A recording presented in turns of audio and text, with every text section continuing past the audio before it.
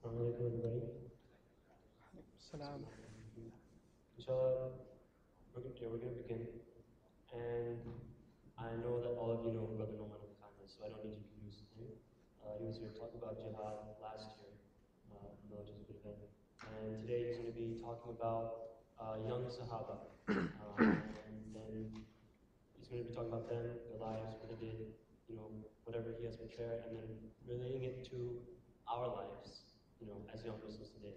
So, without further introduction, Brother Nouman.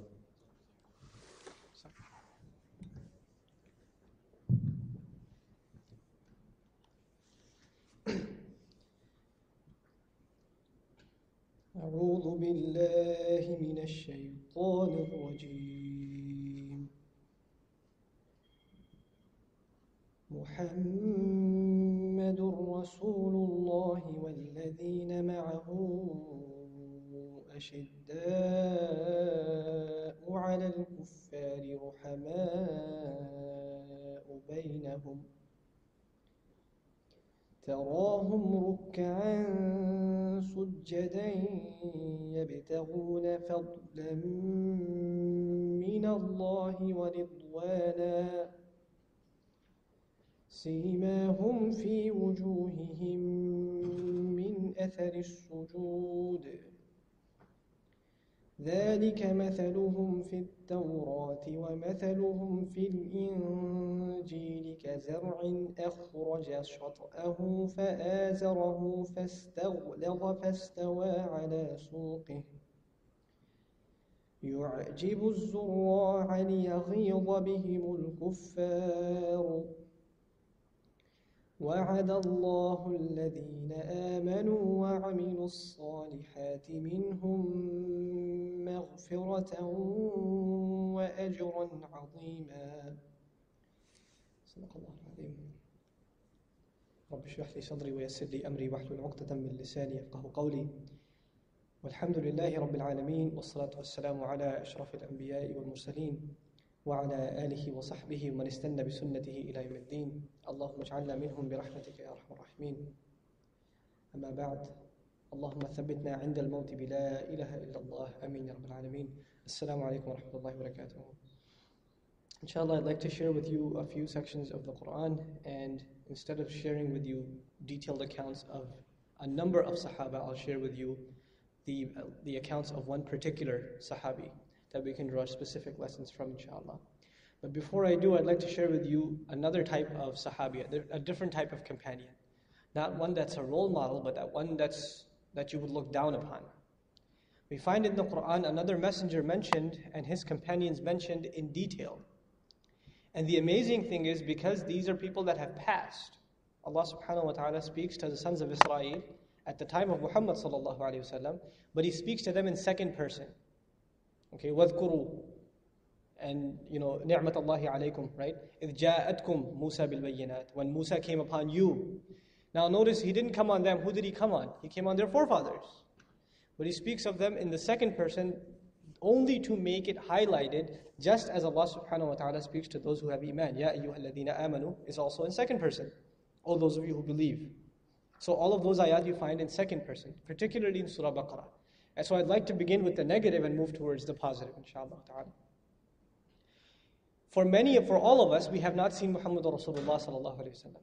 And for the Sahaba that were seeing him, they had not seen Allah. They had not seen miracles from the sky or anything supernatural, save a few of them who saw some particular incidents that we can pinpoint. But for these specific companions of Musa alayhi salatu wasalam, imagine this. You're about to be executed by a tyrant ruler. You're lost in the desert with this man who promises that he can save you. And you're crying to him saying, you lied to us. Here's the army, it's coming upon us to destroy us. And you brought us in the middle of this desert to be slaughtered like sheep. And he strikes his staff and a body of water parts and you walk right through it. If you were an atheist before, or if you were just tagging along for the ride before, thinking, hey, maybe he's right, maybe he's wrong, I'll take my chances. If I stay in Egypt, then for sure I'll be slaughtered. So notice in the Quran, Allah subhanahu wa ta'ala doesn't say, وَلَن نُؤْمِنَ بِكَ. The Bani Israel don't say, we're not going to believe you.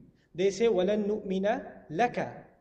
نُؤْمِنُ بِي and نُؤْمِنَ لَا. Big difference. Nu'minu bi is to believe in, to confirm that he brought the truth. Nu'minu la, that in the Arabic terminology refers to accept. We'll go along with what you're saying. The same thing Fir'aun said to Musa alayhi salam. He said, I'm not going to let them go. And he said, وَلَن نُؤْمِنَ لَكَ, the chiefs of Fir'aun said, we're not going to accept what you're saying. Your demands are to let these people go. We're not going to accept what you're saying. Their statement wasn't, we're not going to believe in you. That they had already given as a statement before. We're not going to believe in you no matter what. So the point was now to accept what he's saying, to follow him. So among the Bani Israel, there are those who might have been in doubt. Maybe this guy's crazy. Maybe he's right. Maybe he's wrong. Why not take our chances? Because for sure we're going to die here. They go, they see a body of water part. They pass right through it. And that Fir'aun who they saw people make sajda to, that Fir'aun that armies used to crumble before him, they saw him perish before their own eyes. So if nothing else made you believe in Allah before that, and if it didn't make you take Musa alayhi salam seriously before that, I would think this incident would open your eyes. Right? This is a pretty big thing to watch, to see a body of water just open up. Now you're in the middle of the desert, and the first thing that human beings will suffer in the desert is dehydration. So wherever you're traveling with Musa, وَظَلَّلْنَا عَلَيْكُمُ الْغَمَامِ, and we shaded upon you a cloud, the cloud. This al-ghamam used to follow them wherever they went. Now imagine that, you're in the desert, you're stranded, you're going to dehydrate out of the heat, but there's a cloud following you, offering you shade and offering you water. وَأَنزَلْنَا عَلَيْكُمُ الْمَنَّ وَالسَّلْوَى. Now in the desert, first of all, to have plantation that you can get bread out of is next to impossible. But Allah subhanahu wa ta'ala sends man. Then He sends salwa upon them. And man came through rain, which is miraculous in and of itself. But salwa, the natural instinct for any bird, if you try to catch it, is to do what? Just to fly off. But these salwa, they used to come, they're described in most of the tafasir as the likes of quails. They would come in herds. They would come in packs. And they would just sit there at night waiting for themselves to be caught. Free food, literally. وَظَلَّلْنَا عَلَيْكُمُ الْغَمَامِ, free shading, free covering, lodging. Right? And now, manna and salwa. And then Allah says, كُلُوا مِن طَيِّبَاتِ مَا رَزَقْنَاكُمْ. Go eat freely what we have provided you. Go ahead, eat, enjoy. Not only did we save you from someone you had no chance of saving yourselves, not only did we bring you out of the darkness of shirk, whatever misguidance you were in, we brought you a messenger who has guidance with him. Now you get all this free stuff. So if you weren't a believer before then, you would think, hey, okay, you've seen a lot of stuff now. You would really believe. Let's top it all off.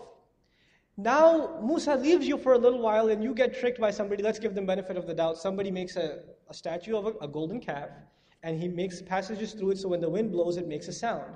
So and he convinces them that this is God and they start worshipping it. So when Musa a.s. comes back, he gets angry at Harun. You all know the story, right? He gets angry at Harun a.s. and said, what did you do in my absence? So he says, I didn't have authority over them like you do. And the example that my teacher gave me in this regard, in Surah A'raf, when this incident is mentioned in some detail, is you have a teacher in class. The teacher's keeping the class in control. Everybody's sitting in their seat, quiet, doing their work. He says, I'll be back in 5 minutes. And he puts a class monitor, some nerdy kid from the back of the class. You're in charge, 5 minutes. Make sure nobody talks. As soon as he leaves, that nerdy kid's getting paper thrown at his face. People are chewing gum. People are yelling and screaming. Some people are pulling his shirt. People are doing all kinds of things because he doesn't have the same authority as the teacher did. Even though he was delegated authority by the teacher himself. Harun a.s. is also a prophet, but he's not a messenger. He's not a Rasul like Musa a.s. He doesn't have the authority of Musa a.s. Another reason he doesn't have the authority of Musa a.s. is because Musa was brought up in the family, in the lineage of Fir'aun, so he knew how to control people. He had that legacy. But Harun a.s. was brought with the oppressed people. He was raised among them. So there's a big difference in the way of leadership between the two. But in any ways, he comes back. What's going on here? They refer the matter to Allah, and Allah subhanahu wa ta'ala revealed just in hint in the Quran. We find details in tafsir, but in the Quran we find very brief account, particularly in Surah Baqarah. Okay? وَإِذْ آتَيْنَا مُوسَى الْكِتَابَ وَالْفُرْقَانَ لَعَلَّكُمْ تَهْتَدُونَ. When we gave Musa the book and the criterion so that you can be guided. And the immediate next ayah is وَإِذْ قَالَ مُوسَى لِقَوْمِهِ يَا قَوْمِ إِنَّكُمْ ظَلَمْتُمْ أَنفُسَكُمْ. O my qawm, you have done injustice against yourselves by taking the calf as something to worship. So make tawbah to your Rabb, فَتُوبُوا إِلَى بَارِئِكُمْ فَاقْتُلُوا أَنفُسَكُمْ. Then kill yourselves. The ayah doesn't mean commit suicide, it means there are 12 tribes of Israel. for every tribe, the people that started worshipping the calf, if you're a Muslim and you do shirk, you left the state of Islam, so the punishment of murtad is execution, which is not something initiated in the law of Muhammad ﷺ, but it was actually started in the Sharia of Musa ﷺ. It's continued in the law of Rasulullah ﷺ. So now this command comes. Now notice, it's the same Musa who they saw with the permission of Allah parting a body of water, having a cloud follow them, manna and salwa, all of that good stuff. And they look at him in his face and they say, وَقَالُوا لَن نُؤْمِنَ لَكَ حَتَّى نَرَى اللَّهَ جَهْرًا. And they said, we're not going to believe in you until we see Allah face to face. You're telling us this? And it's not believe in you, I mistranslated. نُؤْمِنَ لَكَ, again. We're not going to accept what you're saying until we see Allah face to face. Then Allah says, فَأَخَذَتْكُمُ الصَّاعِقَةُ وَأَنْتُمْ تَنْظُرُونَ. Then an explosion, it seized you, and all of you died immediately. While you were watching before your eyes, an explosion came, it took them. ثُمَّ بَعَثْنَاكُمْ مِنْ بَعْدِ مَوْتِكُمْ. Then He raised you from death. لَعَلَّكُمْ تَشْكُرُونَ. So that now you can thank Allah. Now you could be like, okay, fine, we'll do what you say. Right? But even then, there's so many other problems that are mentioned later on. So if you went through this, you got killed by Allah and He raised you back to life, you would think, now you would believe. You have no rational excuse to disbelieve or to sway in your belief. You'd be the best of believers because you've seen miracle after miracle after miracle. Last one I'll mention, because there's many more. Last one I'll mention. Allah mentions this 3 times in Surah Baqarah. In these 10 ruku', Allah mentions this one particularly 3 times because it's the craziest one. Like it baffles your mind. Allah subhanahu wa ta'ala says, وَإِذْ أَخَذْنَا مِيثَاقَكُمْ وَرَفَعْنَا فَوْقَكُمُ الطُّورِ. When Allah took a covenant from you, and to make you realize how important these commandments are, this covenant, this law is, He raised the mountain of Tur in the air. So there's a mountain hovering in the air where you're standing below it. And then Allah subhanahu wa ta'ala says, hold on to what I have given you with all of your might. خُذُوا مَا آتَيْنَاكُمْ بِقُوَّةٍ. 2 places. In one, in the exact same words, Allah says, وَاذْكُرُوا مَا فِيهِ لَعَلَّكُمْ تَتَّقُونَ. Hold on to what I've given you with all of your might, and remind yourselves of what's in it, so you can keep protecting yourselves, because once the mountain comes down, you're going to forget. So keep reminding yourselves, right? In that ayah in Surah Baqarah, the immediate next ayah is ثُمَّ تَوَلَّيْتُمْ. Immediately then you turn back again. Immediately then you turn back again. How ironic. And in the other ayah, this is even more ironic. When the mountain is hovering above them, Allah subhanahu wa ta'ala says, خُذُوا مَا آتَيْنَاكُمْ بِقُوَّةٍ وَاسْمَعُوا. And listen. قَالُوا. They said, سَمِعْنَا وَعَصَيْنَا. They said, we hear and we disobey. Imagine that. How crazy is that? There's a mountain hovering above you. Imagine somebody holding you at gunpoint. Much, much more subtle comparison. And asking you to do something. And you write in their face, if you really want to get shot in the head, you say, no. They're speaking to Allah directly saying, we hear and we disobey. But instead of crushing them under the mountain, Allah did something much, much, much worse. What did He do? وَأُشْرِبُوا فِي قُلُوبِهِمْ الْعِجْلِ مِنْ بَعْدِ ذَلِكَ. Then He made their hearts drink the love of the calf. Then, though it's so irrational, illogical, it doesn't even make sense to worship a calf. It doesn't even make sense to disobey Musa. Their hearts were, the love of the calf, the worship of the calf was poured into their hearts. So no matter what their minds told them, their hearts were so diseased at that point, it couldn't help them. At the end of this detailed legacy of Bani Israel, at the end of it, Allah subhanahu wa ta'ala says, ثُمَّ قَسَتْ قُلُوبُكُم مِّن بَعْدِ ذَلِكَ. This is what I want to come to. Then your hearts became hard after these events. فَهِيَ كَالْحِجَارَةِ. Then they became like boulders, like rock. أَوْ أَشَدُّ قَسْوَةً. Or even harder than rock. Now rock is a natural creation of Allah. But when Allah says, أَوْ أَشَدُّ قَسْوَةً, or even harder than rock, that's important to note, because now they became unnaturally hard. Because then Allah goes back to the analogy of rock and says, وَإِنَّ مِنَ الْحِجَارَةِ لَمَا يَتَفَجَّرُ مِنْهُ الْأَنْهَارُ. From among the stones there are those who rip open, and water comes out from them. Just like Musa a.s. struck the staff, and the water came out. So he gave a pertinent analogy, something they had experienced already, that even rock, water comes out of it. وَإِنَّ مِنْهَا لَمَا يَشَّقَّقْ فَيَخْرُجُ مِنْهُ الْمَاءُ. And some ulama say that this part of the ayah is referring to a part of the history of Bani Israel that is not mentioned in the Quran, but you find it in the Torah. It is that when Musa a.s. was taking them in the desert, and He had commanded them to fight. Not only did they were not going to fight, some of them conspired, this guy is crazy, let's go get and kill him. So when they tried to go and kill him, the mountain underneath they were standing started crumbling, and those who had attempted or plotted to kill him, among the Bani Israel, they got crushed, and then all of them, the rest of them made tawbah. So the next part of it is, وَإِنَّ مِنْهَا لَمَا يَشَّقَّقُ فَيَخْرُجُ مِنْهُ الْمَاءُ. Then from among them are those who split open and water comes out from them. وَإِنَّ مِنَّا لَمَا يَهْبِطُ مِنْ خَشْيَةِ اللَّهِ. And then from among them are those that they fall, the rocks start falling down from the fear of Allah. وَمَا اللَّهُ بِغَافِلٍ عَمَّا تَعْمَلُونَ. Allah is not unaware of what you're doing. Last couple of things I'll mention about these people. Because Allah gives that old history and then brings it back to the contemporary time of the life of the Prophet ﷺ. He says, أَفَتَطْمَعُونَ أَن يُؤْمِنُوا لَكُمْ. Do you really think these people are going to accept what you're saying, O Muhammad, or O companions? Do you really think they're going to accept what you're saying? وَقَدْ كَانَ فَرِيقٌ مِّنْهُمْ يَسْمَعُونَ كَلَامَ اللَّهِ. Listen to this carefully. And there was already a group from among them that used to engage in the listening of the word of Allah. ثُمَّ يُحَرِّفُونَهُ مِن بَعْدِ مَا عَقَلُوهُ. Then they deliberately changed it after they understood it. وَهُمْ يَعْلَمُونَ. And they knew what they were doing. You have the word of Allah. You change it because you don't think it's really the word of God. Something else. But Allah says they heard the kalam of Allah. In Imam Qurtubi, Imam Ibn Kathir rahimahullah, both of them agree in this tafsir that there was a group from among the companions of Musa who went up to the mountain to listen to Allah. They had requested and Allah accepted their request. And they actually heard the statements of Allah. And when Musa a.s. came back down and advised the people, these were the same people that said, no, Allah didn't say that, you heard wrong. And they tried to correct Musa a.s. ثُمَّ يُحَرِّفُونَهُ مِن بَعْدِ مَا عَقَلُوهُ. Then they changed it after they had come to an understanding of it. وَهُمْ يَعْلَمُونَ. And they knew what they were doing. They had every knowledge of what they were doing. Why am I telling you all of this? These are extreme examples in the Quran. But again, we have to relate all of these matters to ourselves. I go to a Muslim brother who's, missing his salah. He doesn't come to the MSA, he doesn't feel like it's an important thing, etc., etc. And I go and talk to him because I'm Pakistani, I can talk to the Pakistanis much easier, right? So I go talk to him in Urdu and I'm chilling with him and I tell him, yaar, chalo namaz pada karo kabhi kabhi, right? So you should pray sometimes. He says, yeah, well, why don't you pray? I don't know. Do you know that it's fard? Yeah, I know. You understand that fard means you have to do it because your master, your Lord said you have to do it? Yeah, I know.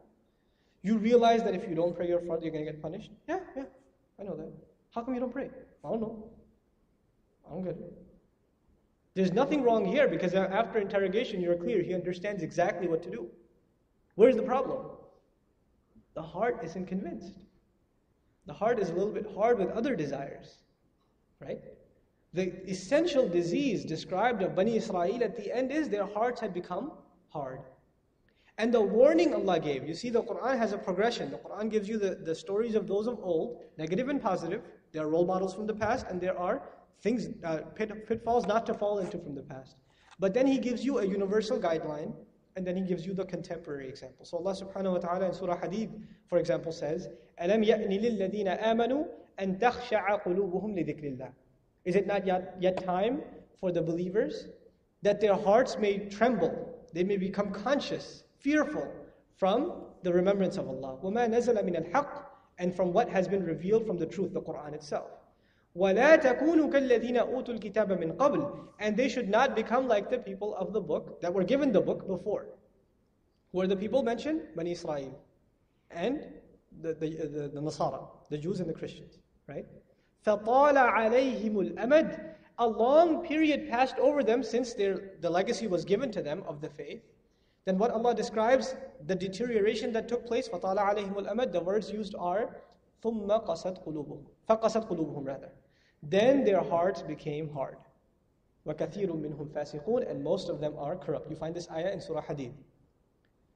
So now what the warning Allah gives to the believers is, let your hearts not become hard like those before you. With over time, as the messenger was generations before, the more time that passed, the harder their hearts became. And most of them are engaged in corruption. Now I want to give you one positive example before, or actually a couple of positive examples. What happens to someone who really has knowledge? In this society, in Western society, the more knowledge you have, the more status you have, the more recognition you have. Even within the Muslim subculture, within the American community, if you're a sheikh or you've got a degree from somewhere, etc., you have a certain title. You have a certain honor and respect among people, right? So your level kind of rises. And even if you're somebody who doesn't know much like myself, but people think you know a lot of stuff, right? And then somebody comes and questions what you're saying or somebody corrects you, you feel like, who's he to correct me? I'm up here, he's down there. So what does knowledge do? Necessarily, if knowledge is not attached with taqwa, knowledge becomes a means of arrogance. Knowledge becomes a means of arrogance. But knowledge attached with taqwa, you know what it does? It humbles you even more. So Allah subhanahu wa ta'ala describes the people of knowledge. And the reason I'm mentioning this before I go to the Sahaba is, all of you are MSA students, in whatever capacity you're trying to seek knowledge of Islam. And check yourself, and I'll check myself. Before we knew whatever we know now, we don't know a lot, right? But whatever little we know, before we knew that, we didn't used to argue. And once we learned a couple of things, then it became that what we know is the absolute truth, and what the others know is obviously wrong. How could they follow it? They're so utterly ridiculous for following what they're following. So what happened was knowledge became a means of disagreement. Exactly what Allah subhanahu wa ta'ala describes in the Quran, time and time and time again. وَمَا تَفَرَّقُوا إِلَّا مِن بَعْدِ مَا جَاءَتْهُمُ الْعِلْمُ بَغْيًا بَيْنَهُم. They did not differ among each other. This ayah is repeated several times. For example, in Surah Shura, in Surah Baqarah itself, in Surah Al-Imran. They didn't differ amongst each other until after knowledge came upon them, baghyan, as a means of being the dominant one, winning the argument among themselves. This became their state. So knowledge became a means of arrogance. But the people of real knowledge, Allah subhanahu wa ta'ala describes almost at the end of Surah Bani Israel, Surah Al-Isra, where He says, إِنَّ الَّذِينَ أُوتُوا الْعِلْمِ إِذَا يُتْلَى عَلَيْهِمْ يَخِرُّونَ لِلْأَذْقَانِ سُجَّدًا. The people of true knowledge, the ones who have been given real knowledge, when the ayat of Allah are recited upon them, then they fall on their faces in sajda. Meaning it humbles them. Their initial reaction in the next ayah describes that they're falling in sajda and they're in tears. Knowledge is not something that brings you to tear unless you're a person of true knowledge. Which means what? You have a lot of stuff in here, you memorized a lot of ayat, you know a lot of tafsir, you know a lot of sahabis' names and all that stuff, right? But your heart is full of the knowledge of the deen, which is a whole different matter. This has very little to do with knowledge as we understand it, academic stuff. This is a whole other field, it's a whole other ballgame. So now when the knowledge was here, it led them to cry. Knowledge here, you can read a chapter or two from any tafsir, it's not going to make you cry. But the knowledge here, when the people of true knowledge, when they heard the ayat, their hearts were the ones that forced them to cry and fall into sajda. To say, وَيَقُولُونَ سُبْحَانَ رَبِّنَا إِن كَانَ وَعْدُ رَبِّنَا لَمَفْعُولًا. Having said this, Aisha radiallahu ta'ala anha is cooking her meal in her home. She sees from the far in the window, she sees Rasulullah sallallahu alaihi wasallam coming towards her. And as he's walking towards her, revelation comes down about the ayat on hijab from Surah Ahzab. And he's reciting them as they're being revealed to him. And now she's looking at him. So the ayat of hijab have not yet been revealed, so she doesn't know, she's not covered. And she's got her apron on, she's cooking. As she's listening to the ayat, you know what happens? She tears off her apron and covers her head. As she's listening to the ayat. She does this. How amazing is that? There were Sahaba who heard, they were alcoholics. Literally, they were alcoholics because it wasn't haram. There's nothing wrong to say that they were alcoholics before it became haram. So they were drinking, they were heavy drinkers. The ayat they heard as they were engaged in their drink. Most of us, if we found out, good believers, we just spit it out, right? You know what they did? They gagged themselves until they threw up everything. And then they went to the Prophet ﷺ crying, saying, Ya Rasulullah, there's still some inside. What do we do? And Allah, the Messenger of Allah said, that's forgiven on you. They were that concerned. Imagine that. There were Sahaba, and I'll give you this, you'll find this a crude example, but it should be shared because these are our role models. There were Sahaba that were in the battlefield, many, many months away from their wives. And they had desire towards the opposite gender. And they didn't know what to do because, you're out on duty. So either you engage in haram or what to do. So they wrote a letter to Rasulullah sallallahu alaihi wasallam saying, Ya Rasulullah, if you allow us, we'll cut off our body part because we will stay away from fitna. anything that got in their way of obeying Allah, they were willing to sacrifice, even if it was themselves. Imagine that. That's incredible. It really is. The same way, I give you so many examples of what the Sahaba did, and you're like, wow, that's just amazing. There was no time for questioning or asking. This is why Allah subhanahu wa ta'ala, they understood the words of Rasulullah sallallahu alaihi wasallam. Allah gives the example, with Musa alayhi salam, the Bani Israel used to ask, I'm going to tell you a little bit of the story because I don't have limited time and I have a lot to cover. What happens is there's a murder. And the Bani Israel get framed for the murder by some other guy from the outside. And he says, if you don't find me the murderer, I'm going to kill all of you. He brings his gang with him. So they feel the need to solve this murder mystery. So they go to Musa alayhi salam. Otherwise they had no concern for who murdered or what happened, right? So they go to Musa alayhi salam, say, solve this problem for us, only you can. So he says, Allah commands you, أَن تَذْبَحُوا بَقَرَةً, that you slaughter a cow. So he said, قَالُوا وَتَتَّخِذُنَا هُزُوًا, you think of us as a joke? Are you making a joke out of us? We're telling you to solve a murder mystery, you're telling us to slaughter cows? What's wrong with you, right? Then he says, قَالَ أَعُوذُ بِاللَّهِ أَنْ أَكُونَ مِنَ الْجَاهِلِينَ, I seek the refuge of Allah that I may be among those who speak with emotion, who speak without knowledge, who speak out of ignorance. So this was a command from Allah that when you slaughter the cow, you take the piece of meat of it, you strike it upon the dead body and it will rise. Now how did Musa alayhi salam talk to Allah? Do you know? He used to go up on the mountain. It was a day's journey from where they were. So the first question they asked, they're like, hey, if we're going to play with this guy, let's play with him some more. So they said, this cow is confusing upon us. Can you explain what it is? So he goes on a day's journey to ask Allah. Allah explains. He comes back. قال إنه يقول إنها بقرة لا فارض ولا بكر عوان بين ذلك, right? It's not too heavy, it's not too light, it's not too old, it's not too young, it's just in between. فَافْعَلُوا مَا تُؤْمَرُونَ, then do without thinking what you've been commanded. Not وَاعْلَمُوا, not فَاعْلَمُوا, فَافْعَلُوا. فَافْعَلُوا is just immediately act. Stop asking questions, just do it, what you have been commanded. But they're like, no, we're not done asking more questions. So they ask more, what color should it be? He goes another day's journey, comes another day back. He comes back again, إِنَّ الْبَقَرَةَ تَشَابَهَ عَلَيْنَا, it's still too confusing for us. Go again and ask again. Right?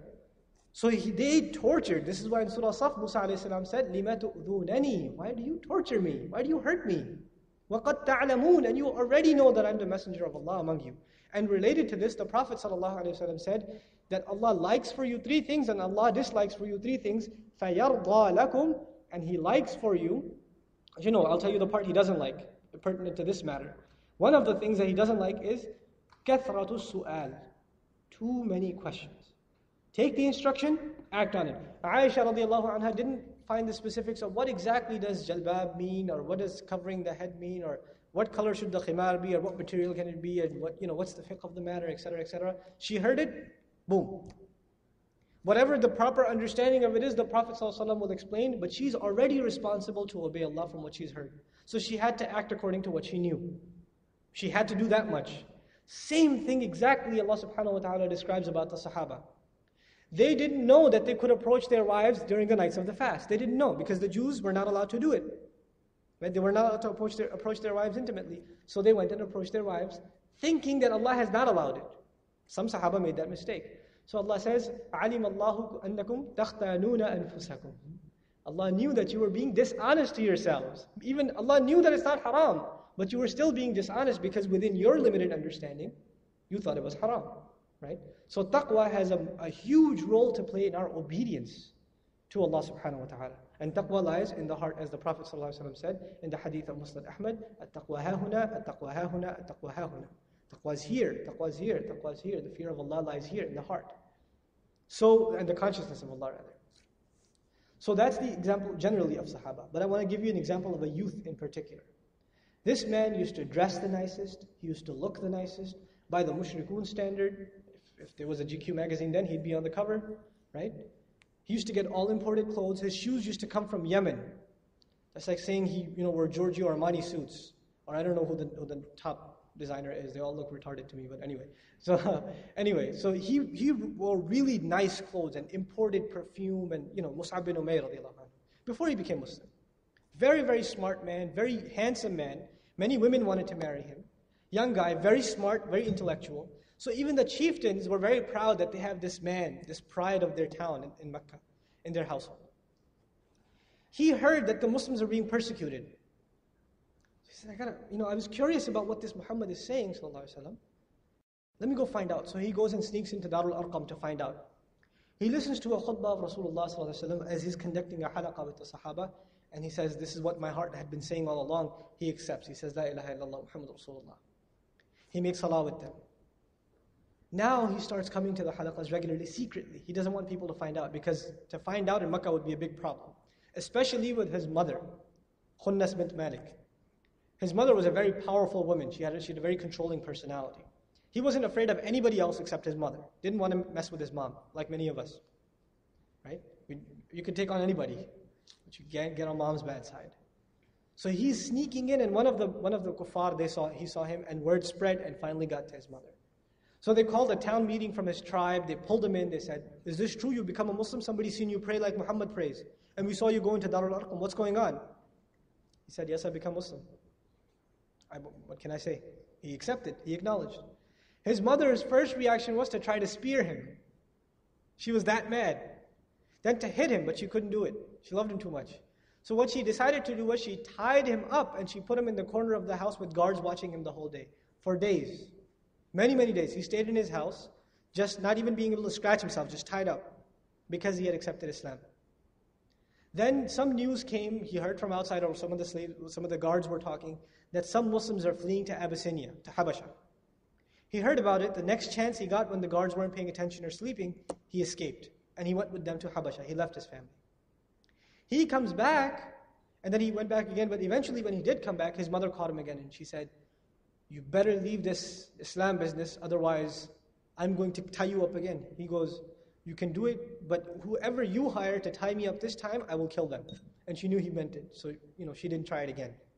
But then the least thing she could do, you know what she said to him? She said, you know what, this wealth you enjoy, these clothes you're wearing, these brand name and these imported shoes and imported perfumes and thobes and everything, this is not yours, this is from my wealth. Her exact words were, I can no longer be a mother to you. So leave this wealth. He's leaving his house, his uncle stops him. He says, you know these clothes you're wearing right now, they're from your uncle. They're from your father, your late father. So they don't belong to you either. Take them off if you want to stay with Islam. He, the man who everybody looked to for fashion standards, the guy who was like, the most handsome man, the most respected young man in the society, had to leave his house covering his shame with his hands. He had to leave his house naked. This is the state of Mus'ab bin Umair. Comes to Rasulullah, gets some garb to wear, and now he starts, and totally commits himself to the task of Muhammad sallallahu alaihi wasallam, learning the Quran constantly. He's sitting with Rasulullah sallallahu alaihi wasallam, learning and memorizing the Quran. And he was one of the most beautiful reciters of the Quran. So now the 6 people come from Medina, and the Prophet has to send sallallahu alaihi wasallam a helper to go teach the deen. He has many choices. There are seniors like Abu Bakr as-Siddiq, Umar bin Khattab, right? Why does he choose Mus'ab? He's young, he's already shown his will to sacrifice, and he's a beautiful reciter, so he can bring people with his charm of recitation even to the deen. So the Rasul sallallahu alaihi wasallam sent Mus'ab bin Umair to Medina. He goes to Medina, he's living with somebody else as a guest, and he starts going every single day, next neighbor's house, this one's house, that one's house, reciting Quran to them, bringing them to Islam, slowly but surely. And people, if they didn't come to Islam, they were mesmerized by the Quran, so they would come and sit in his gatherings, which bothered the chiefs of the tribes. One of the chiefs heard about this, he got really mad. One day Mus'ab was sitting outside in public giving the dars, teaching Quran, and he came with a spear and said, you better stop talking to my tribe or I will kill you. And Mus'ab, young man, if anybody else comes up to us, you're holding an MSA meeting, some guy walks in here, you Muslims better stop this or I'm going to take care of you outside in the parking lot. Right? All of you like, oh yeah, bring it on. This is what we would do. You know what he says, Mus'ab bin Umair? He looks at this guy threatening him, and he says, well, why don't you listen to what I have to say? If you accept it, well and good. If you reject it, I'll stop bothering you. Which just sounds fair. Put his spear, stuck it in the ground, he sat down, and Mus'ab bin Umair started reciting the Quran, very calmly. And the man heard it, and he said, this is the truth. How can I enter this religion? And he became a Muslim.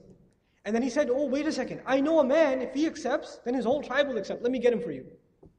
And he went and got him too. And before this happened, incidentally, this was the chief of a tribe, right? He comes to Mus'ab bin Umair and said, what can I do to enter this religion? Mus'ab says, you have to go take a shower first and wear clean clothes. Then come back. So he goes, takes a shower, comes back, and then Mus'ab ibn Umayr takes shahada from him, and then from the other tribes, and huge chunks, of Medinan tribes start coming into Islam. So Mus'ab ibn Umayr was the trendsetter for history. What we have now, what the Rasul ﷺ had as a refuge in Medina, was the work of Allah through Mus'ab ibn Umayr. This youth who decided to give up his wealth. In Medina, when the Prophet came, ﷺ, one time he was giving a khutbah, a dars. And Mus'ab ibn Umayr came and sat in the majlis. And a lot of people looked at him from Makkah, the ones that knew him. They looked at him and they looked down like this in shame. And a lot of them started crying. You know why? Because he was wearing a torn blanket. This was the man they remembered wearing brand name clothes and amazingly dressed. Nobody dressed as good as he did. Now he's wearing all of this only because he decides he's going to sacrifice all of his preferences for the sake of Allah. So some Sahaba even started crying. And Muhammad ﷺ even looked at him and said, I remember you used to be very, very well dressed. Your family used to dress you well. They used to feed you well. And then the Prophet ﷺ advised and actually congratulated the believers that Allah will give them kingship of when they will have different clothes to wear in the day and different clothes to wear in the night. And the Sahaba said, will we be better off then? And the Prophet said, no, you're better off now. You're better off right now when you don't have anything. Because then the love of dunya, what the Prophet meant, the love of dunya will enter into your hearts. In any case, Mus'ab ibn Umayr, at the Battle of Badr, his brother is captivated. He's one of the prisoners with the Muslims. The Rasul ﷺ said, take good care of the prisoners. So his brother is prisoner and the Sahaba, they're eating food, they're eating rice and they're drinking water, and they're giving the same amount of rice and water to him. Mus'ab ibn Umayr walks by and he looks at his brother and he says to the guard, my brother, tie this kafir up tightly because his mother is rich, she'll probably give a good ransom to us. And his brother looks at him like, you're not talking to him, are you? You're talking to me, right? He goes, no, you're not my brother. That's my brother. His iman was such that he understood, just like Nuh a.s. was made to understand. Those who are not in the boat are not your family. Those who fight against this deen, they're not your family. Those who believe with you, وَالَّذِينَ آمَنُوا وَعَمِلُوا الصَّالِحَاتِ لَنُدْخِلَنَّهُمْ فِي الصَّالِحِينَ in Surah Al-Kabut. Those who have iman and engage in righteous deeds, we will enter them into a new affiliation, a new family of the righteous. لَنُدْخِلَنَّهُمْ. You're being indoctrinated into a new family. Those who struggle with you in the way of this deen. So this was the character of Mus'ab ibn Umayr. But I haven't gotten to the real part yet. How Allah honored him. How Allah subhanahu wa ta'ala honored him. In the battle of Uhud, we know some Sahaba, and I'll say this, and please understand it carefully, made an unconscious mistake. It wasn't a conscious disobedience of Rasulullah, but it was a misunderstanding at the hands of the Sahaba. So they came down from their positions. You know the famous incident, right? Now what happened was the mushrikun, their target was to assassinate Rasulullah sallallahu alaihi wasallam. So their attack coming down from the hill was targeted towards Rasulullah. Mus'ab ibn Umayr was a smart man. He understood this. And he was the flag bearer. So he grabs the flag, stands apart in the way of Rasulullah sallallahu alaihi wasallam, so to direct traffic towards him, and starts screaming takbir. Allahu Akbar, Allahu Akbar, Allahu Akbar. Why? So the people who are going to assassinate him would get their attention towards him first. So people start coming towards him and attacking him. A horseman comes by, chops off his arm, his right arm, from here. He was holding the flag in the right arm. He grabs it in the left arm. And as he grabs it, he knows. Why is he doing this? His love of Rasulullah sallallahu alaihi wasallam, that he's willing to let go, right? Of everything, of his own life. So he says, وَمَا مُحَمَّدٌ إِلَّا رَسُولٌ قَدْ خَلَتْ مِنْ قَبْلِهِ الرُّسُلُ. Muhammad is nothing except a messenger. Messengers passed before him too. So even though I'm doing this for the sake of Muhammad, in the end I'm doing this for Allah. He knew this. He clarified this to himself, even though he knew it was hurting him that the attack to Muhammad ﷺ is becoming more and more opened up. So he kept reminding himself, screaming as his arm is chopped off, وَمَا مُحَمَّدٌ إِلَّا رَسُولٌ. The kuffar came and they chopped off the other side. Now whatever he has left of his arms, he's holding the flag like this, screaming, وَمَا مُحَمَّدٌ إِلَّا رَسُولٌ قَدْ خَلَتْ مِنْ قَبْلِهِ الرُّسُلُ. They came and they speared him and he died in that state.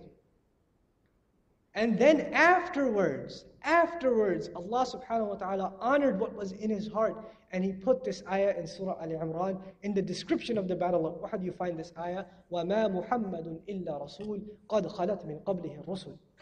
Muhammad is nothing except a messenger. Messengers came before him too.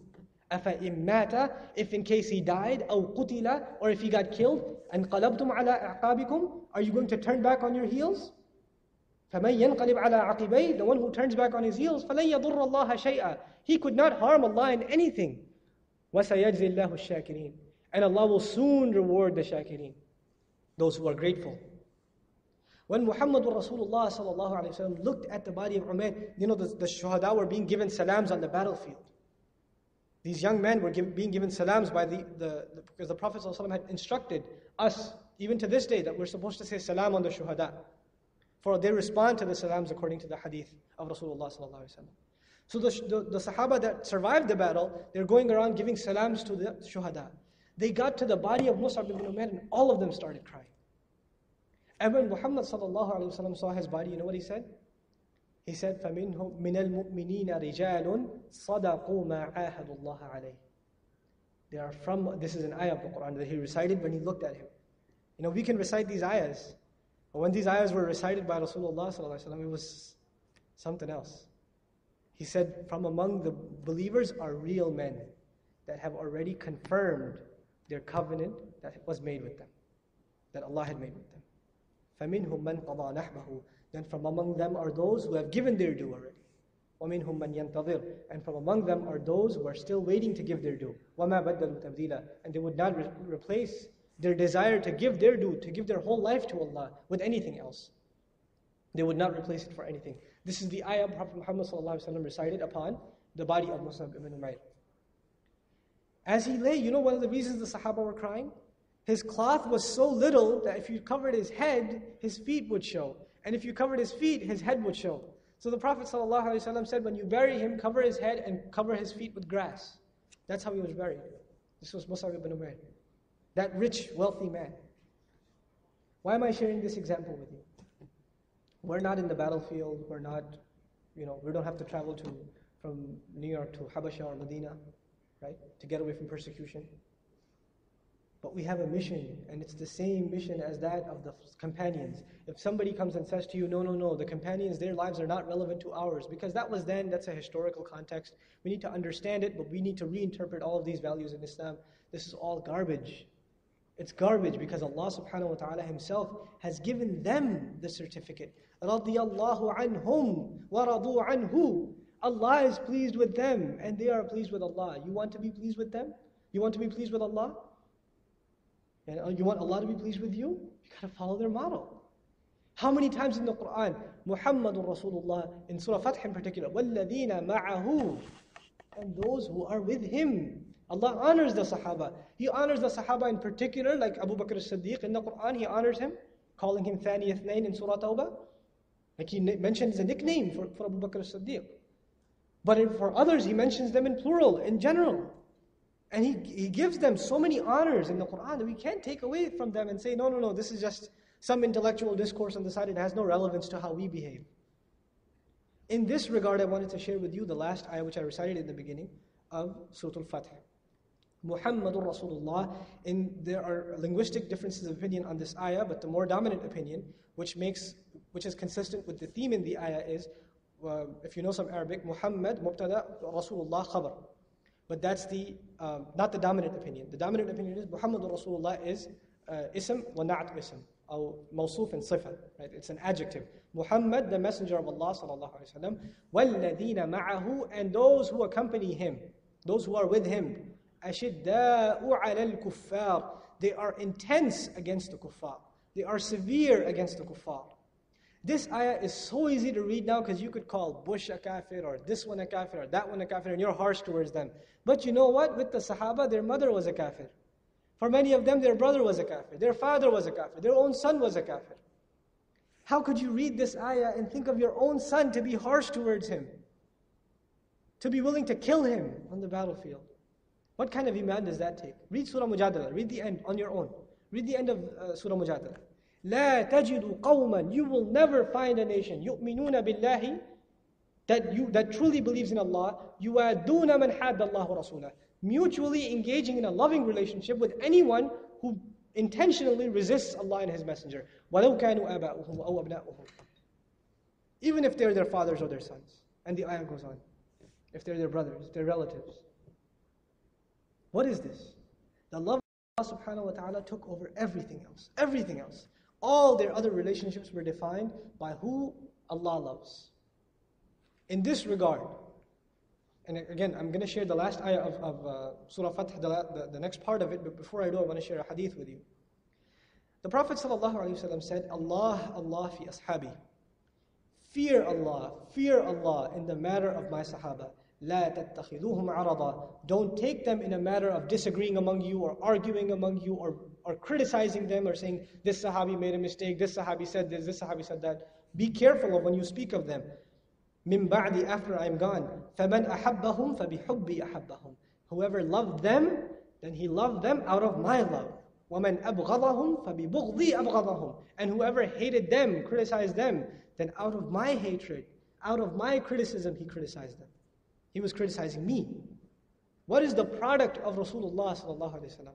His product is the human beings that he generated. These characters that he produced. What is the product of the Quran? The product of the Quran is these Sahaba. These role models that in the beginning of Surah Baqarah, the Munafiqun are being told, وَإِذَا قِيلَ لَهُمْ آمِنُوا كَمَا آمَنَ النَّاسِ. Why don't you believe like these people believe? Look at their iman. Believe like them, because these were what the Quran had produced. And this is why I wanted to share this ayah with you. But I want to finish the hadith. This is on Tirmidhi, and this is related by Abdullah bin al-Maghfir. The Prophet ﷺ said, وَمَنْ آذَاهُمْ فَقَدْ آذَانِي. The one who hurt them, then he has hurt me. وَمَنْ آذَانِي فَقَدْ أَذَى اللَّهِ. The one who has hurt me, he has attempted to hurt Allah. وَمَنْ أَذَى اللَّهِ فَيُوشَكُ أَنْ يَأْخُذَهُ. And whoever attempts to hurt Allah, I fear that he will be seized by Allah. Allah will seize him into the punishment. This is the honor the Prophet ﷺ gave to the Sahaba. Now this is the hadith. Now listen to the ayah. وَالَّذِينَ مَعَهُ. And those who are with him. Who are they? They're the Sahaba, mentioned in the Quran. أَشِدَّاءُ عَلَى الْكُفَّارُ رُحَمَاءُ بَيْنَهُم. They are intense against the kuffar. They are excessively merciful among themselves. You find the tafsir of this in Surah Ma'idah. Al-Quran يُفَسِّرُ بَعْدَهُ بَعْدَ. Quran explains one part of it with another part. So there Allah subhanahu wa ta'ala says, أَذِلَّةٍ عَلَى الْمُؤْمِنِينَ أَعِزَّةٍ عَلَى الْكَافِرِينَ. They are adillah. Adillah in the Quran is used in negative terminology and positive terminology. Negatively speaking, it refers to humiliated, no self-esteem. And adillah positively means so soft that you forget your own ego for the sake of the one you're engaged with. And this is the meaning here in Surah Ma'idah. That they are so humble, so soft towards the believers. You want to take role models of what Allah describes about those who are with Muhammad sallallahu alaihi wasallam? The first characteristic. They are intense against the kuffar. They are excessively merciful among themselves. And the meaning of excessively merciful is أَذِلَّةٍ عَلَى الْمُؤْمِنِينَ. Extremely humble. Somebody's arguing with you, smile. Somebody's criticizing you, thank him. Maybe he did you a favor. Somebody spoke behind your back, ask Allah to forgive him instead of approaching him and say, you talk behind my back, man? No, don't even go to him. Go to Allah and ask him to forgive. Ask Allah to forgive that person. Make dua for the people who have hurt you, not in their presence, in their absence, on your own. This is, you've forgot yourself. أَذِلَّةٍ عَلَى الْمُؤْمِنِينَ أَعِزَّةٍ عَلَى الْكَافِرِينَ. They are strong. They are uncompromising. They seem to show no fluctuation when it comes to the kafirin. Here I want to pause for a moment because I need to clarify what kafirin means. Because I know there's going to be a question. So does that mean we have to be like, when I sit next to my class, I go, Rrr. My classmate? And the Muslim brother, you know. No, it's not like that. Al-kafir in the Quran is a very important term to understand. First of all, terms in the Quran are not universal. Meaning one term can mean different things in different places in the Quran depending on the context. Okay? Kafir in the Quran also means farmer. In an analogy, kafir means one who buries, literally, kafir is the one who buries the seed, the light of Iman. But kafir in Arabic terminology refers to a farmer, and that's been used in the Quran also. But here, kafirin, and in Surah Baqarah, just to explain this matter to you, usually you find disbeliever. And in English, when you think disbeliever, you think someone who doesn't believe in Islam. So it must be everybody else who's not a Muslim is, by definition, a kafir. But Allah subhanahu wa ta'ala said, and you probably know this ayah, beginning of Surah Baqarah, سَوَاءٌ عَلَيْهِمْ أَأَنذَرْتَهُمْ أَمْ لَمْ تُنذِرْهُمْ لَا يُؤْمِنُونَ. It's the same upon them. If you warn them or you don't warn them, they're not going to believe. If that's the case, then is there any point to give da'wah to anybody? If the Prophet is being told, sallallahu alaihi wasallam, even if you warn them or you don't warn them, they're not going to believe. And if kafir refers to everybody, then why is the Prophet calling to anybody? Because Allah said they're not going to believe. It doesn't matter if you call them or not. So kafir is not the rest of mankind who doesn't believe in Islam. Kafir is specifically, by virtue of, this is a detailed study in and of itself, but make it on your own inshallah, those upon whom the case of Islam had been established. They knew that this is in fact the word of Allah. They had no other place to go. Like Allah Himself says, فَأَنَّا يُؤْفَكُونَ كَهَا جَا رَهَيْ ho? Where are you going? Where do you have left to go? You've got nowhere to go. أَفَلَا تَعْقِلُونَ Why don't you think now?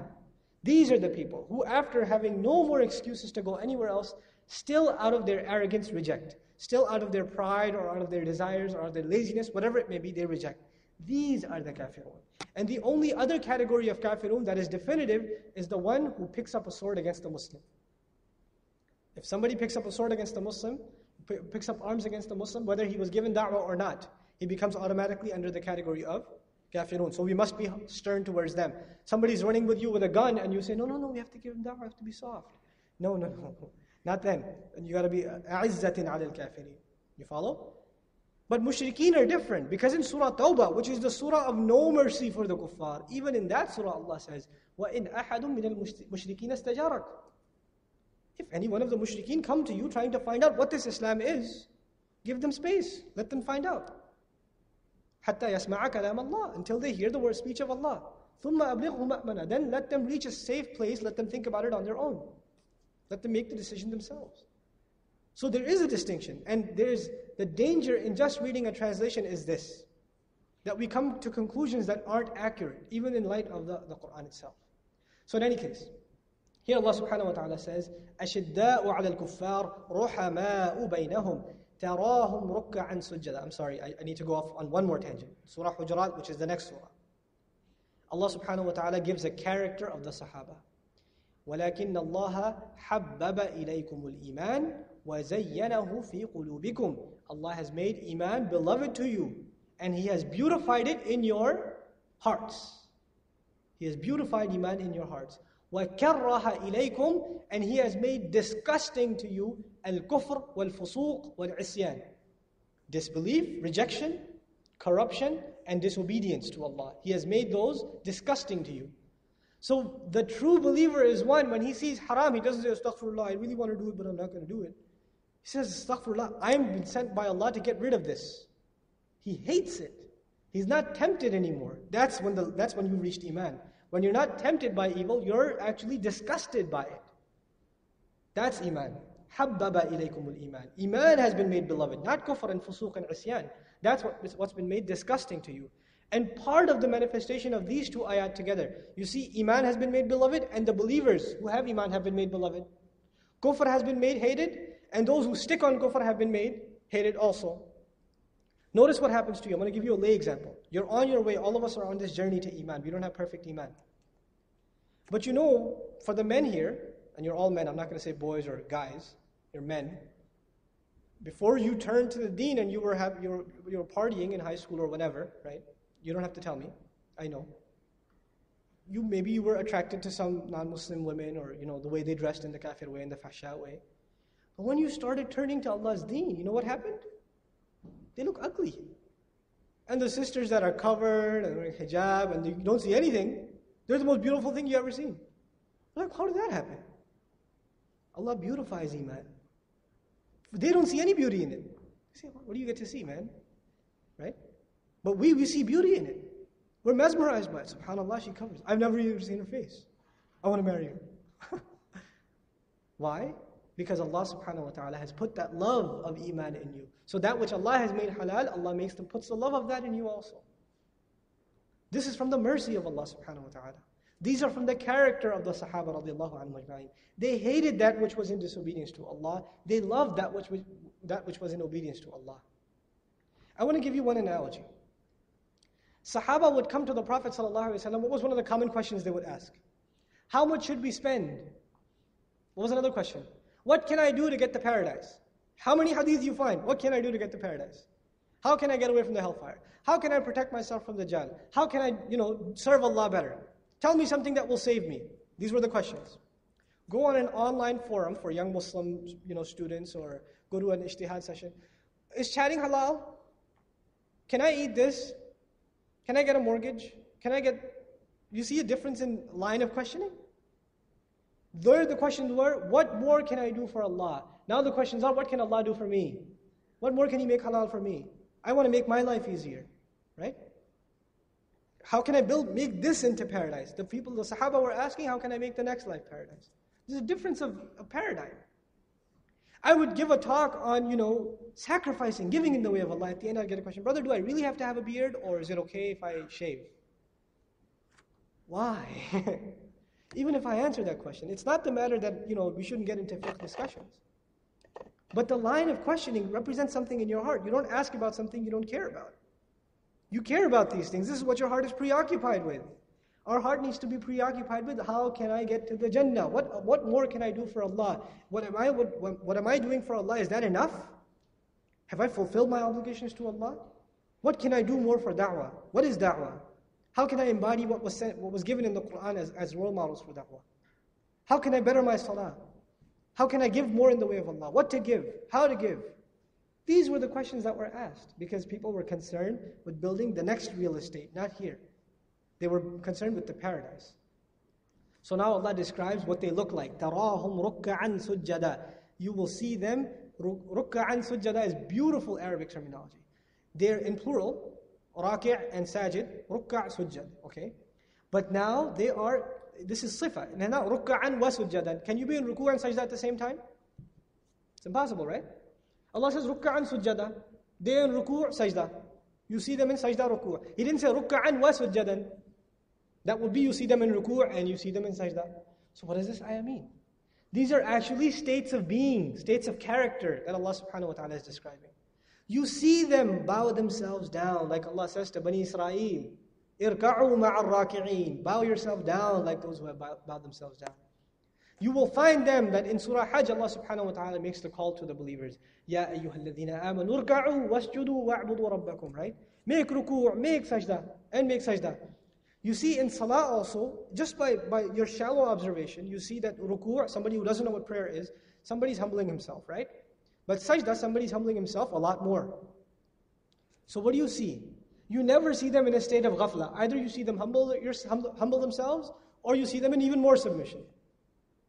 Either they're engaged in Allah's work, or they're really engaged in Allah's work. There's no other thing. قِيَامًا وَقُعُودًا وَعَلَى جُنُوبِهِمْ.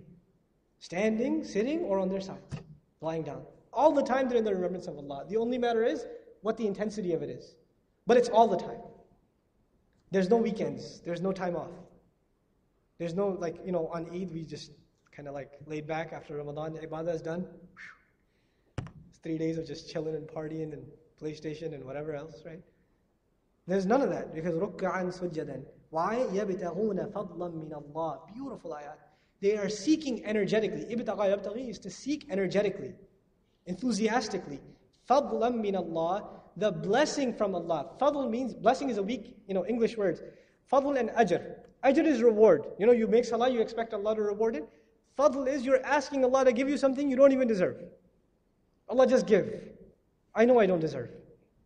So they're seeking the blessing of Allah more than what they've done. They're seeking the mercy of Allah, the blessing of Allah. What idwana, and on top of everything else, they are seeking His contentment, that Allah be pleased with them. This is the ultimate fadl of Allah. This reminds me of the end of Surah Baqarah. I'm big on tangents, I'm sorry. Allah subhanahu wa ta'ala says, at the end of Surah Baqarah, we are asked to make dua. فَاعْفُ عَنَّا وَاغْفِرْ لَنَا وَارْحَمْنَا أَنْتَ مَوْلَانَا فَانْصُرْنَا عَلَى الْقَوْمِ الْكَافِرِينَ. In the Arabic, if probably in an average translation, you'll find forgive us, and forgive us, or synonyms of forgiving. فَاعْفُ عَنَّا وَاغْفِرْ لَنَا وَارْحَمْنَا, and show us mercy. So forgive us, and show us mercy. Well, how come? And all three of them have to do with forgiving, right? Allah showing mercy. How come these three terms are used? فَاعْفُ عَنَّا is lovingly overlook our mistakes in this life. When we are doing work for you, O Allah, we will fall short. Keep overlooking those mistakes, lovingly. On the day of judgment, وَاغْفِرْ لَنَا, cover our mistakes. Ghafur, the attribute of Allah, is to cover. Right? وَارْحَمْنَا, and show us mercy and enter us into the paradise. You see, on the day of judgment, the believers are described, that they are يَسْعَى نُورُهُمْ بَيْنَ أَيْدِيهِمْ وَبِأَيْمَانِهِمْ. There's a light of Iman, the real faith, coming out from the front, and the light of their good deeds, what they did for the sake of Allah, coming out from their right. And they're in the dark, they're walking towards the paradise. But you know what? That's not enough to get them there. Their Iman and their good deeds are not enough to get them there. So they say, رَبَّنَا أَتْمِمْ لَنَا نُورَنَا. O our Rabb, complete for us our light. وَارْحَمْنَا إِنَّكَ عَلَى كُلِّ شَيْءٍ قَدِيرٌ. And show us mercy, you are upon all things powerful. So in the end, you need Allah's light to get you there. This is why when they get to the paradise, they say, Alhamdulillah, alladhi hadana lihada. All praise belongs to Allah. All thanks belongs to Allah, who guided us to this paradise. وَمَا كُنَّا لِنَهْتَدِيَ. We could never have guided ourselves. لَوْلَا أَنْ هَدَانَ اللَّهِ. Had it not been Allah who guided us. So these are from the things I'm trying to share with you regarding the Sahaba is they were conscious of where they're heading. Everything they did had this outlook. You guys are in your careers now, you're in your studies now. Why are you in this study that you're in? Oh, I like it. Well, what does Allah like for you? And you know what? One of the big problems I see personally, it's a Christian disease in my opinion, and it's injected itself into the ummah. I really want to memorize the Quran. I really want to learn tajweed. I really want to learn fiqh. I really want to study tafsir. I. What does Allah want you to do? This question has disappeared almost. What is the need of you? What capabilities do you have? And how can you maximize them to your full potential, even sacrificing what you might want to do? Because that may not be the priority. That may not be the need. The need may be something you don't have an inclination towards, but it's a need. And Allah subhanahu wa ta'ala is asking of it. I'll give you an example. I hate talking to strangers. Personal example. I hate talking to strangers. I'm sitting in the train, I went to Pbuh to do some paperwork. I came back, I'm sitting in the Long Island Railroad. There's a white guy sitting next to me, trench coat, suit, the regular corporate guy, right, rush hour. And 45-minute train ride, I'm sitting next to him, and I'm like, well, I really don't want to talk to him. Right? Because he was cursing on the phone, etc., etc. I was discouraged. But then I'm like, on the day of judgment, whether I like to or not, Allah will ask me for these 45 minutes. And he was a financial analyst. I could tell he had a Wall Street Journal on him or whatever. So I'm like, what can I talk to him? What can I talk to him about? I gotta find something. I see like a newspaper on the floor. I think it was the New York Times. Pick it up, open up the financial section. I'm like, oh, I had no idea what financial market is. Okay, there's no idea. I'm like, man, the market's crazy nowadays. He's like, yeah, it's just unbelievable. I'm like, yeah, start talking. 45 minutes go by, he shows me the picture of his daughter and how he left Catholicism and he's searching for the truth. And I invited him to the masjid. He's bringing his whole family, inshallah, in a couple of weeks to come to the masjid. But I didn't want to talk to him. I didn't. What am I trying to tell you? The Sahaba didn't care for what they wanted. Even in the matter of deen, shaitan will come to you and say, do this, you're really good at it. Hey, learn to recite more. Take 20 hours just learning to recite. Forget everything else you got to do for Allah. So in the end, people, mashallah, he recites really, really good. You got to figure out you're the slaves, Allah is the master. So what you want to do for Allah is even dictated. This is what I'm trying to convey to you. And this is what the Sahaba understood. This is when they gave their pledge of allegiance to Rasulullah sallallahu alaihi wasallam. They said, fil usri wal yusr, fil manshat wal makrah, fil manshat wal makrah. They said, in difficulty and in ease we will follow you. Whether we're inclined to follow you or we're not inclined to follow you, we will follow you. This was their character. This is what we need to really, really understand. Because see what happened in Christianity and the continuing deterioration in Christianity is you go to church and the way they invite you to church now is we're going to have a dance party, or we're going to have a festival, or we're going to have a piñata, or we're going to have a balloon sale or whatever. They're going to do all these fun things, right? And people come to church and they feel good about themselves because they had a good workout. They're like doing all kinds of things which make them feel better about themselves. So Christianity, to keep its audience, it's now what it's doing is not what you can do for God, it's what God can do for you. And that mentality at a much lower level at this point, and inshallah it'll disappear, it won't increase, is seeping into the minds of Muslims. What can Islam do for me? Or what can I do according to my inclination, according to what I want to do for Islam? This is one thing we have to be careful of. Because the mandates of the Sahaba were dictated by Rasulullah sallallahu alaihi wasallam, dictated by the Quran. Whether Musab wanted to go to Medina or not, whether he wanted to leave the company of the Prophet or not, I would assume he loved the Prophet so much he didn't want to leave him. But he understood he had to go. So he went. Abu Bakr as-Siddiq, now I'll give you this example of the love the Sahaba had for the Messenger sallallahu alaihi wasallam. He's sitting with Rasulullah sallallahu alaihi wasallam. And the mushrikun come and they start cursing Abu Bakr as-Siddiq, cursing his wife, cursing his sister, cursing his mother, all kinds of obscene language. He's sitting there quietly. Sabr. They said, Abu Bakr is not going to move like this. They start cursing Rasulullah and his family sallallahu alaihi wasallam. At this, Abu Bakr as-Siddiq got up, enraged. As soon as he got up, the Prophet walked away sallallahu alaihi wasallam.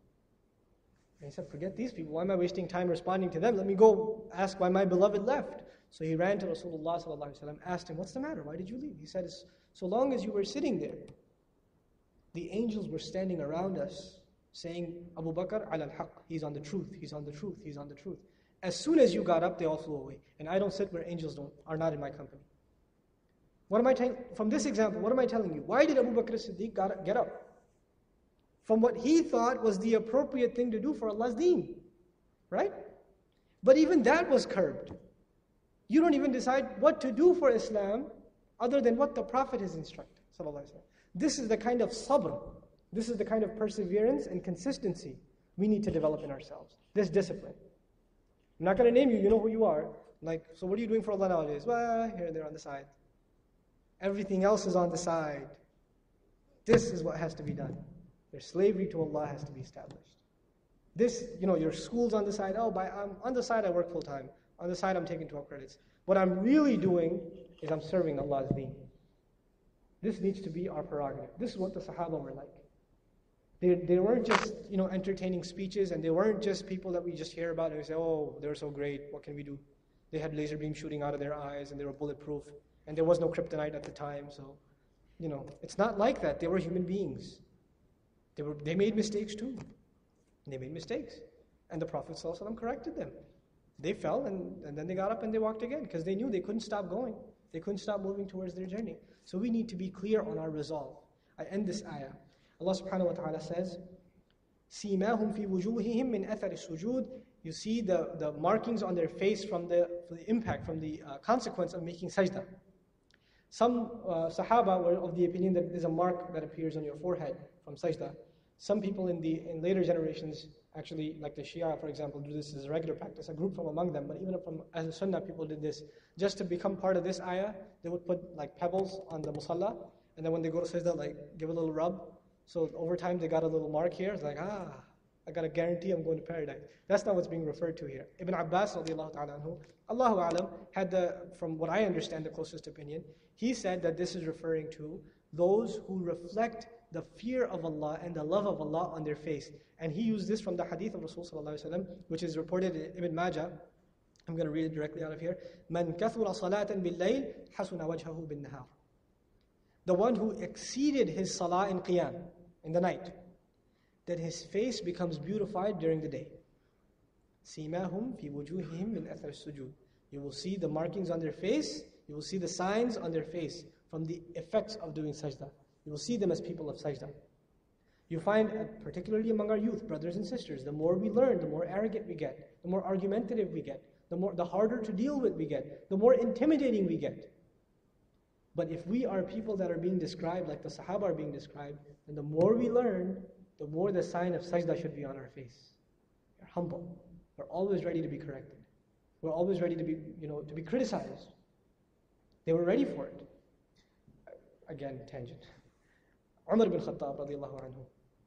He's walking, he's Amir al-Mu'mineen, he sees somebody drinking in his house. He's peeking in. He jumps in the house. Breaks in. And grabs him. You're drinking in my rule? You break the Sharia of Islam? And the guy who's drunk, he goes, well, I broke one rule, you broke three. He's like, what do you mean? Well, first of all, you shouldn't be spying. وَلَا تَجَسَّسُوا. Right? Second of all, you should knock when you come in.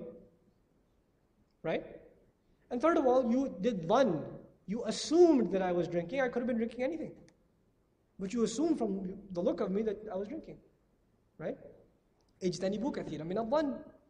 Stay away, for the most part, from dhann, from assumption. Abu Bakr, Umar ibn Khattab, Amir al-Mu'mineen, he hears this, lets him go, walks out. Leaves, doesn't say anything, just leaves. Head of state, open to criticism. A couple of months later, he's giving khutbah, he's giving a dars. And that man walks into the crowd. He sits in the back. Umar ibn Khattab saw him. Khutbah ends, he calls him over. He goes in his ear, I never told anybody about you. And the man goes to Umar ibn Khattab, yeah, and I stopped drinking from that day. But this was the character of the Sahaba. Even the way they corrected people were so beautiful. See, he had his anger. He went out of control. He realized it, and he stopped himself immediately. So the fact is, we will make mistakes. But who of us will acknowledge our mistakes and stop and go back? So now, ذَلِكَ مَثَلُهُمْ فِي التَّوْرَاةِ, that such is their example in the Torah. وَمَثَلُهُمْ فِي الْإِنْجِيلِ, and their example in the Injil is كَزَرْعٍ أَخْرَجَ شَطْأَهُ فَآزَرَهُ فَاسْتَغْلَظَ فَاسْتَوَى عَلَى سُوقِهِ. This analogy is that of a seed planted into the ground by the farmer, and when it comes out, it's just a little tiny, weak little, object, right? It's like a blade. Then it starts strengthening and thickening, and it rises higher and higher. It becomes more obvious to others. Before, you don't see it. It's like, something you step on. You don't even realize it. But as it becomes higher and higher, people go around it. And as it becomes more beautified, flowers, and it comes to its full bloom, then it becomes a matter of beauty, particularly for the one who sowed it. If you ever worked on your backyard, I don't think you do. Usually older people do that, right? When they plant a seed and they see the plant grow in a month or in a week, they're really proud of that plant. Who is the farmer in this case, in this analogy? It is Muhammad Rasulullah sallallahu alaihi wasallam. These Sahaba who were, at that time, nobody considered them significant. Nobody knew what their worth was. And even their development was taking place, right? But as the times grew, as difficulties grew, as the winds came, as the hurricanes came, as the storms came, and they kept growing, and they kept moving forward, and they kept moving forward. With their development, يُعْجِبُ الزُّرَّاعِ. The farmer is so, impressed with them. لِيَغِيظَ بِهِمُ الْكُفَّارِ. So that the kuffar, the disbelievers, can be disgusted by them. You see, in the Quran, there's tamthil and there's mumathal. There's the one that, this analogy of the plant is referring to the companions and to the Prophet ﷺ. But the style of the Quran in a couple of places is, at the end of the analogy, Allah subhanahu wa ta'ala will go back to the actual matter which was being given an example of. So at the end of the ayah, Allah mentions the kuffar directly. Instead of giving another analogy, to make it clear that the previous analogy refers to the Sahaba, refers to Muhammad Rasulullah sallallahu alaihi wasallam. As the ayah begins, Muhammad Rasulullah anyway. So now, لِيَغِيظَ بِهِمُ الْكُفَّارِ, so the kuffar can be disgusted by its growth, by their growth. وَعَدَ اللَّهُ الَّذِينَ آمَنُوا وَعَمِلُوا الصَّالِحَاتِ مِنْهُمْ. Allah has promised those who truly believe and engage in righteous deeds from among them. This minhum is very important. The Sahaba, we agree, are all except for those who the Prophet himself ﷺ identified as munafiqun. Other than those, we assume and we believe that they are all sincere. But Allah subhanahu wa ta'ala keeps them in check even then. So He says He has promised those who have iman and do righteous deeds from among them. Maghfiratan, covering of their mistakes, wa ajran azima, and a huge reward. Ajr would be what they got. Ajran azima, much more than what they ever could imagine. Huge, immense, great reward, great payback. This is what Allah subhanahu wa ta'ala has promised to the Sahaba radiallahu anhum ajma'een. Now, lastly, inshallah, and I'll stop at this point, the Prophet sallallahu alaihi wasallam has been described in Surah Tahrim, يَوْمَ لَا يُخْزِي اللَّهُ النَّبِيَّ وَالَّذِينَ آمَنُوا مَعَهُ. On the day when Allah will not humiliate the Prophet and those who believed with him. This is an ayah that should give us a clear understanding of the greatness of the Sahaba. Allah has promised that He will not humiliate those who stood with Rasulullah sallallahu alaihi wasallam. The only two ayat revealed on the seventh heaven are the last two ayat of Surah Baqarah. In those ayat, the first entity honored is the Rasul of Allah. آمَنَ الرَّسُولُ بِمَا أُنزِلَ إِلَيْهِ مِنْ رَبِّهِ. But who's the second entity honored in those ayat? وَالْمُؤْمِنُونَ, and those who believed. So the Sahaba have been honored on the seventh heaven in the only two ayat that were revealed there. All the ayat came down on the earth. But this is at the incident of Mi'raj. Those ayat came. And even then the Sahaba radiallahu ta'ala were honored. So we need to take them as our role models. We need to study their lives to try to understand the level of commitment and sacrifice that they had. And then seriously try to analyze what was their mission and how did they go about it. What exactly was it? What gave them, was their spirituality a means in and of itself? Or an end in and of itself? Or was it a means to something? Why were they so committed to Allah? Why were they constantly being told to sacrifice and give up and remember Allah? In the middle of the battlefield, they're being told, Angels are with you. In the middle of the discussion of Anfal, there's a disagreement among the hypocrites are raising this issue, and some Sahaba who didn't know too much raised the issue, saying we should get some booty, more than booty than the Muhajirun are getting. Second ayah of Surah Anfal, إِنَّمَا الْمُؤْمِنُونَ الَّذِينَ إِذَا ذُكِرَ اللَّهُ وَجِلَتْ قُلُوبُهُم. The true believers are those when Allah is reminded, their hearts tremble. وَإِذَا تُلِيَتْ عَلَيْهِمْ آيَاتُ زَادَتْهُمْ إِيمَانًا. When His ayat are recited, their iman goes up. وَعَلَى رَبِّهِمْ يَتَوَكَّلُونَ. And upon their Rabb they put their whole trust. To embody the characters of the Sahaba, we need to become a people of sabr. We need to become a people of commitment. We need to become a people of resolve that we will dedicate our lives to the service of Allah's deen. And everything else must revolve around this work.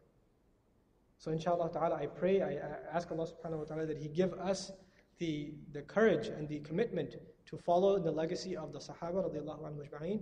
I ask Allah subhanahu wa ta'ala that He forgive our shortcomings as people that are trying to serve Him and make mistakes constantly, that He overlook our mistakes and take the good from what we have done, and that He keep purifying our intentions, and He help us to purify our intentions, so no criticism or no praise gets in the way of us doing the work of Allah, that we only do work for Him and for no one else. If I have said anything incorrect, I ask your apology in advance, and if I have said anything good and true, it is only by the mercy of Allah.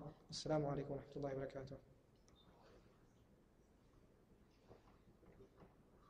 Sure, if there are any. 30 questions.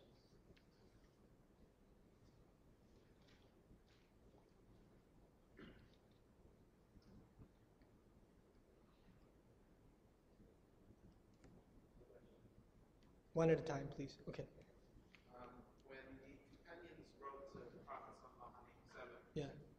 about cutting off their body part, what did the Prophet respond?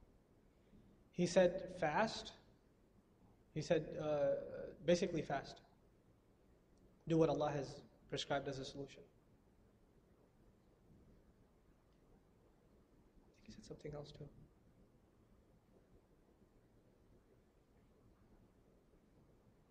Yeah, I think it was remarry and fast, or fast. Can you repeat that hadith about the three best deeds and the three The whole hadith? deeds that It's the hadith, the nas, the narration is in my notes, so I'll have to give you another time, but I'll give you the text of it from what I memorized. إِنَّ اللَّهَ يَرْضَى لَكُمْ ثَلَاثًا وَيَكْرَهُ لَكُمْ ثَلَاثًا. Allah is pleased with you with three things, and He dislikes for you three things. فَيَرْضَى لَكُمْ, then He likes for you, and تَعْبُدُوهُ وَلَا تُشْرِكُوا بِهِ شَيْئًا, that you enslave yourself to Him and don't do shirk with Him of anything. وَأَن تَعْتَصِمُوا بِحَبْلِ اللَّهِ جَمِيعًا, and that you hold on to the rope of Allah altogether. وَلَا تَفَرَّقُوا, and that you don't differ among yourselves.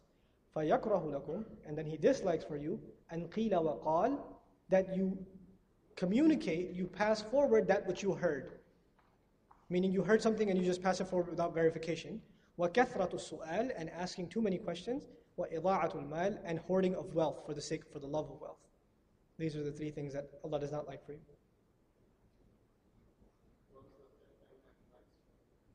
That they don't differ amongst each other, so they remain united. Yeah.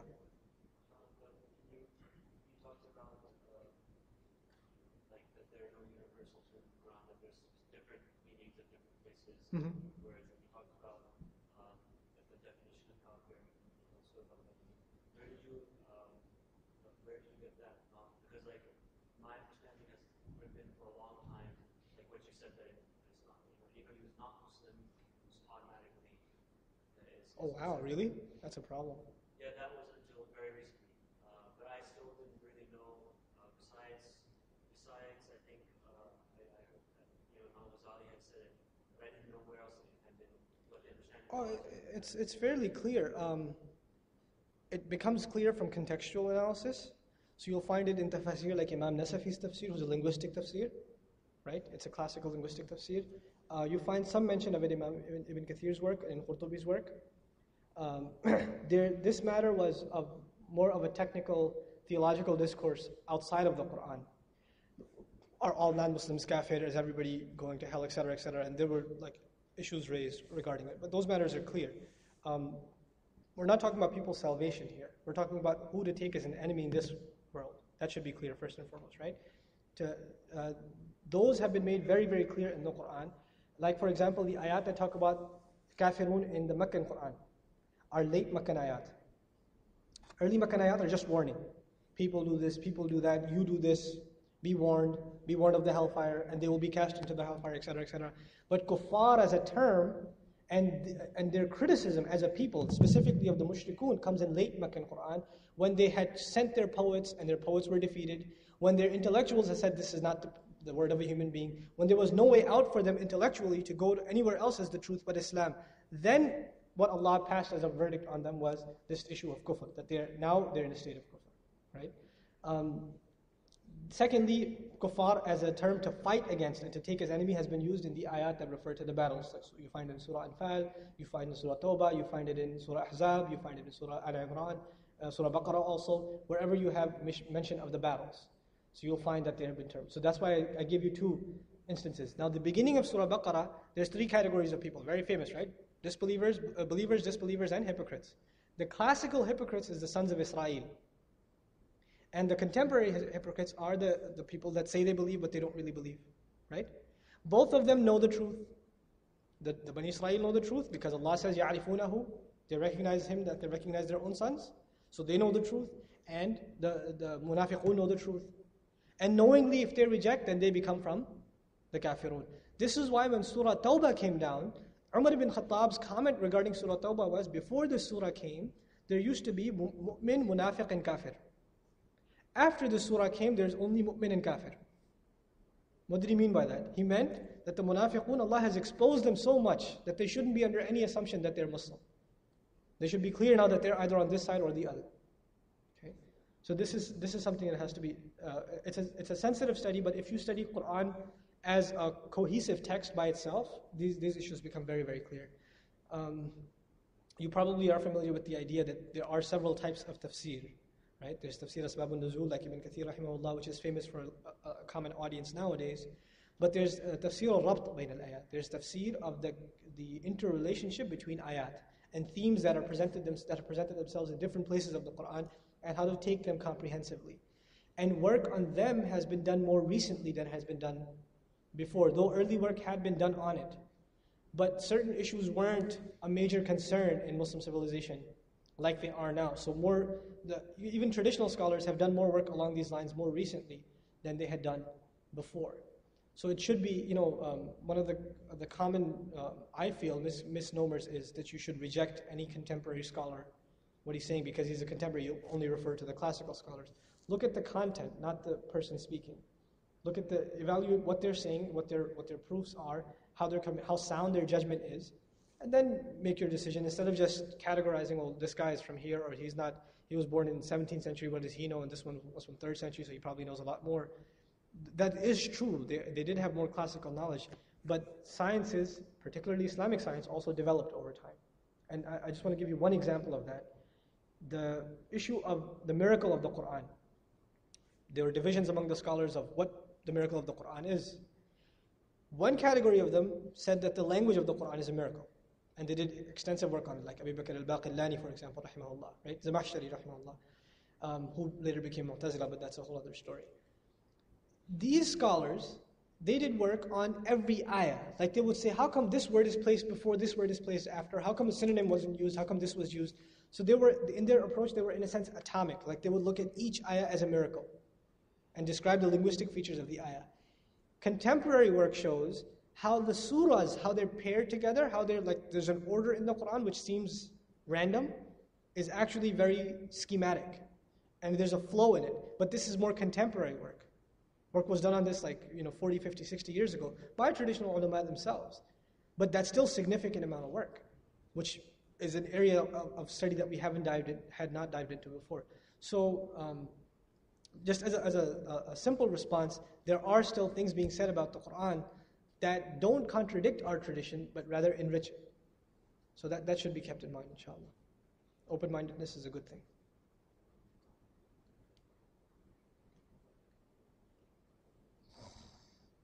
Yes. You talk about that incident and other one is not about cut off our credit cards. Say that again, please. You talked about the incident when Sahaba were getting distracted, so emails It wasn't a Badr. Wherever it was. Yeah. Wasn't the concept of temporary marriage present until conquest of Makkah? Because you told the brother that This is after the conquest of Makkah. No, no, no.